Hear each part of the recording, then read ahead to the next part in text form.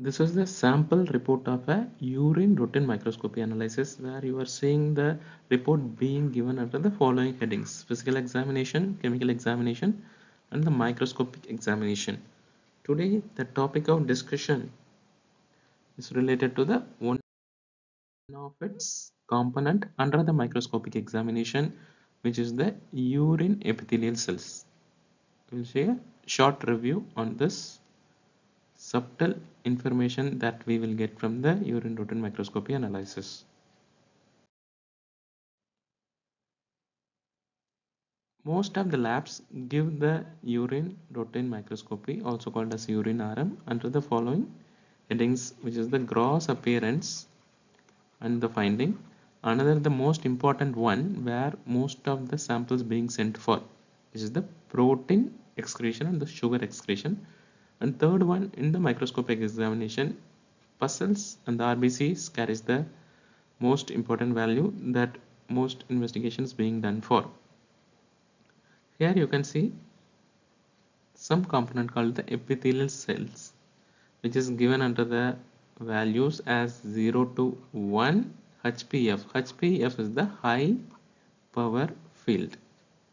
So these are all the tests which being done under the microscopic examination, where under the high power field, how many epithelial cells they have seen, they usually mention it. Automated machines are also available for this, but most of the labs they do under the microscopic examination and comment it on.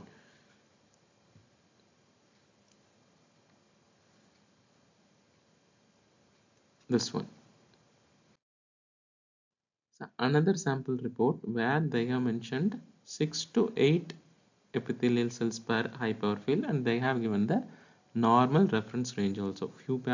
Few labs give the normal reference range, few might not give, only the values might be there. So what are these epithelial cells? Epithelial cells are nothing but the lining cells in the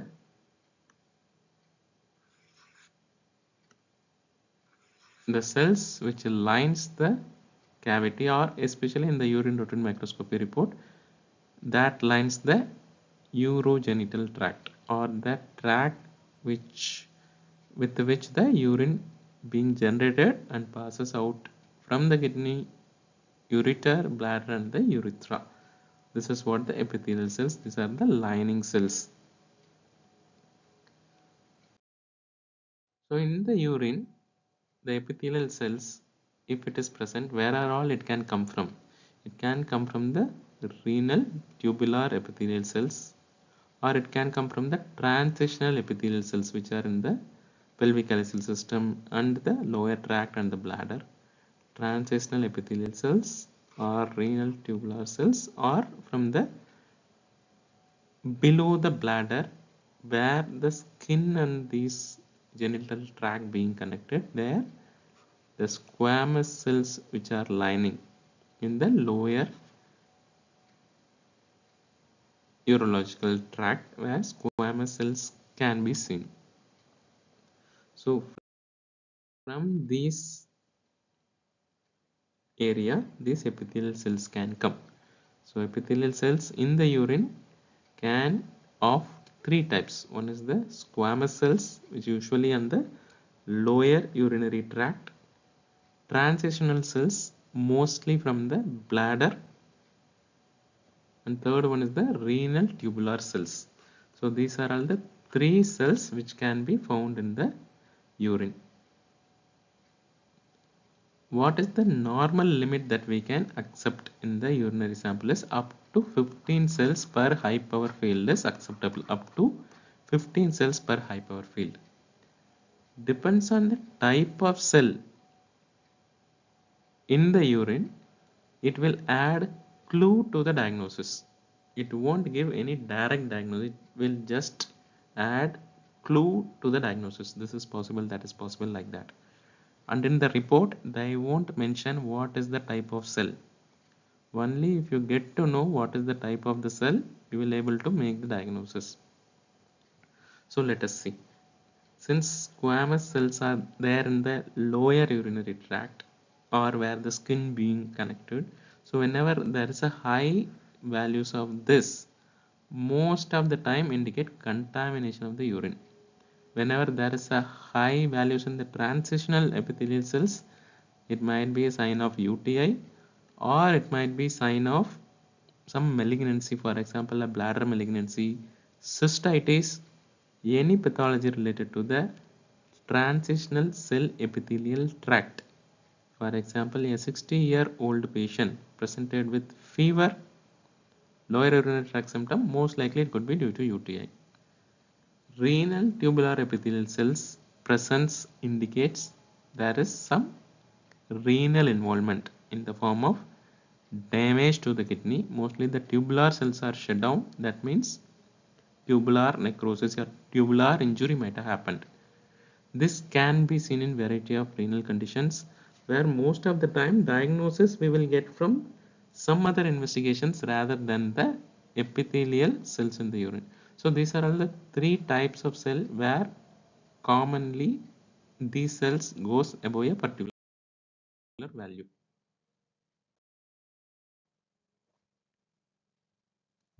So this is how these squamous cells appear in the urine. The squamous cells are mostly in the contamination, and this is how renal tubular epithelial cells can appear. Only if they have mentioned the type we can interpret. But most of the urine routine microscopy report, they might not mention the type of epithelial cells. They will just mention the values. For example, if it is very high, for example 40 to 100, if they are mentioned, you have to interpret based on the clinical clue why the test being done. For example, a 25-year-old male with a burning micturition and a fever, probably it could indicate UTI, because you have to presume it could be because of UTI. Most likely it might be transitional epithelial cells. Suppose if it is based on a 65-year-old male with the symptoms of hematuria, a chronic loss of weight, loss of appetite, you have to solve it could be malignancy. The subtle part you have to pick it up, because it might be a transitional cell in the urine. That could be the clinical clue you will get. For example, there is no symptom at all and the epithelial cells are, for example, 20 to 30 per high power field, it could be a sign of contamination. So this is a subtle clue that you can get from the urine epithelial cell report in the urine routine microscopy analysis. And suppose if you want to get to know regarding these epithelial cells, you have to order the investigation to give more detail regarding this type of cell to the pathologist who is analyzing that. We have to send a separate sample to analyze the characteristic of this epithelial cells. But mostly the clue we will get from other investigation in the form of ultrasound or biopsy or urine culture or clinical response.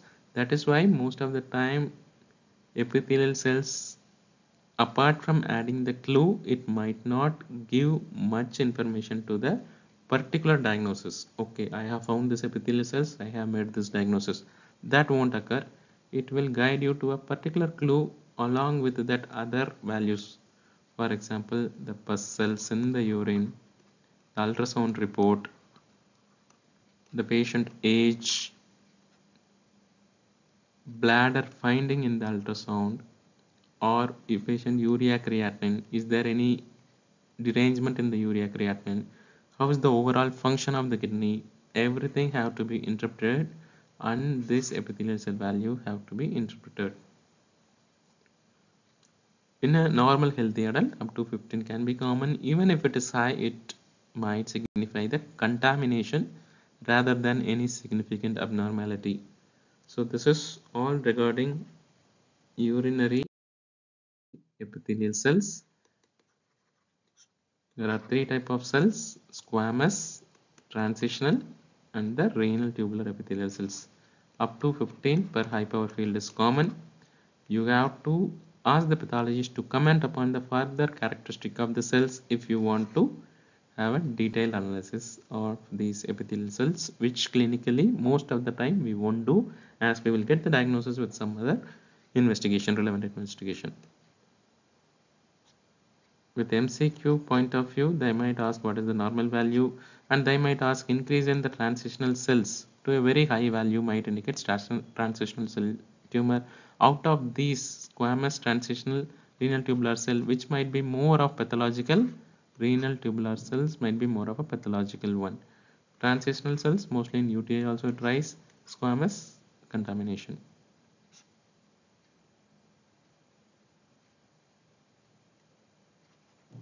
Bye bye. We'll see you in the next video tomorrow.